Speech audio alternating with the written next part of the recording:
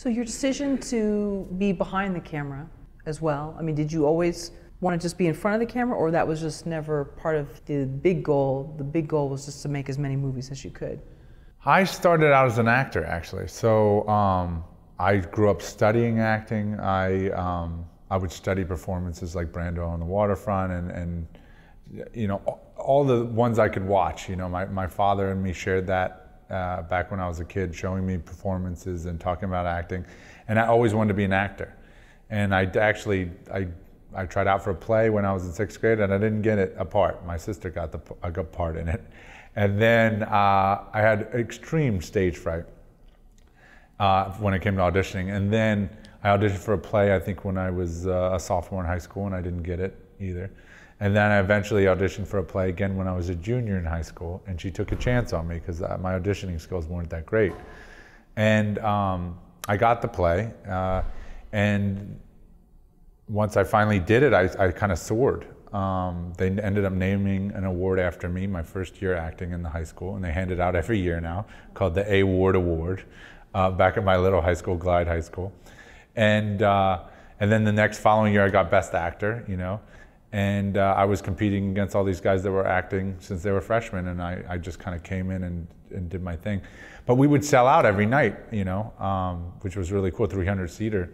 And most people, I can't say most people, one of the comments of the director, she would do a speech to all the actors, and she came back it's still one of the best comments I've ever gotten, compliments I've gotten in my career. She gave the speech to all the actors, and then everybody left, and she said, "Adam, just do what you do, you know, because a lot of people are out there just to see you."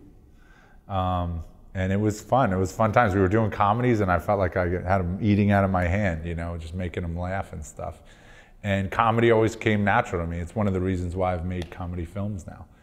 And I think I always wanted to direct too, of course, but it started with a love for acting. And then I think I went to directing sooner than later because I realized the auditions I were getting in weren't good enough to get to where I wanted to be. So a lot of the directing I do now is motivated by my acting in it. And right now I'm actually hired to write a script and direct a movie which I might not end up acting in. But I do love directing, but I think a lot of my movies will be because I want to play this character, so I will then direct it, and you know, they kind of feed each other, my motivations as a director and as an actor. So. Sorry, have you already written the script? I'm writing the script now. It's about a book called Catch the White Tiger. It's a book that came out, and the guy who wrote the book, Tony Asali, wanted me really to do a movie, and I said, well, I can't make a movie without a script, so then he hired me to write a script, and ultimately wants to hire me to direct the movie too, which I think will be made in the next couple of years. I don't have a time restraint on it. It's when it's right, you know. We want to make a movie it's going to be a biopic drama movie, so it's going to be a lot bigger than WALLY. And we're going to go from the 60s, 70s, 80s. So I mean, it's going to have a lot of work, and I think we're going to shoot in Beirut as well as in the United States. So it's going to be a huge undertaking, and part of that is by not rushing, and first is making the script what it needs to be, because it could go in a lot of different directions. You know, you have a lot of different morals and themes in a movie. You know, it could be inspiring, or it could be a drama and a downer. I mean, you can make it in so many different directions on what you want to do. So we have to make those choices and figure out he has a 400-page book I have to make into a 120-page script or whatever. And what parts of his life do I leave out? What parts of his life are important for the story that we want to tell? So it's a very interesting process that we're starting to outline now and try to figure that stuff out. So.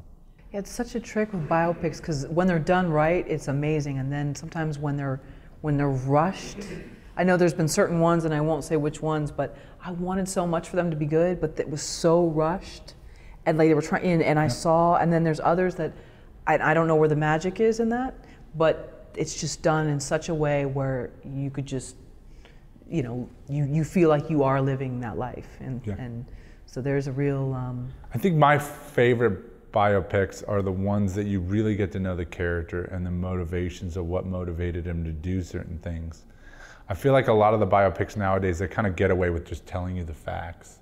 And I feel like it's a cop-out in a way. I'm like, what motivated this person? What to do the amazing things they did, or terrible things that they did? What motivated them? That's what interests me as a film viewer.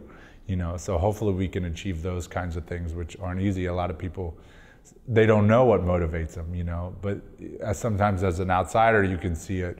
So we'll see. You know, I hope it's a very three-dimensional movie, and that it's a character piece as well as telling the facts of what happened in his life. So. When you were a script reader, did you have any biopics come onto your I don't believe so. I don't believe I ever read a biopic, and that was very much in the 2000s. Biopics weren't like there. And like now, like everybody wants to do biopics, which is funny. I didn't see myself doing a biopic at all, actually. There's a movie I wrote already, it's already written, called Attachment Theory, and I saw me shooting that next. It's about a guy, a low-end mob guy who basically works for his uncle, and he collects money for people that owe money to his uncle, who works for the cartel. But he's very much, like, his uncle shields him from doing anything really bad. So he just kind of beats people up a little bit that owes them money. It's kind of like a Rocky character. But he needs money because his dad's needs a surgery and can't really walk. So he's in desperate need for money. So at a meeting with his uncle and some of the heads of the cartel, basically, he speaks out of turn because they need a guy to do a job. And he's like, I'll do the job, not knowing what the job is. So they hand him an address, and he goes to East LA to do this job. He doesn't even know what he's doing. He goes in this abandoned house, and they've kidnapped a woman, and he has to watch the woman for 3 days, basically. And he watches the woman in this abandoned house, and he ends up falling in love with the girl. And the problem is, the kidnapping goes bad. They're going to come back and kill her. So he has to make a choice, either to save this woman's life and take on, you know, the cartel and everybody that he knows, or to kill the woman. And so, of course, he saves her, and everything starts going crazy from there. But it's already written. I already have it written, and I want to shoot it, and I will shoot it eventually. I wrote it for me to also to play that guy. So, but it's called Attachment Theory right now, but I have no idea what it'll eventually be called, because I'm not completely sold on that name. But that's the movie, and I'll get around to making that eventually too.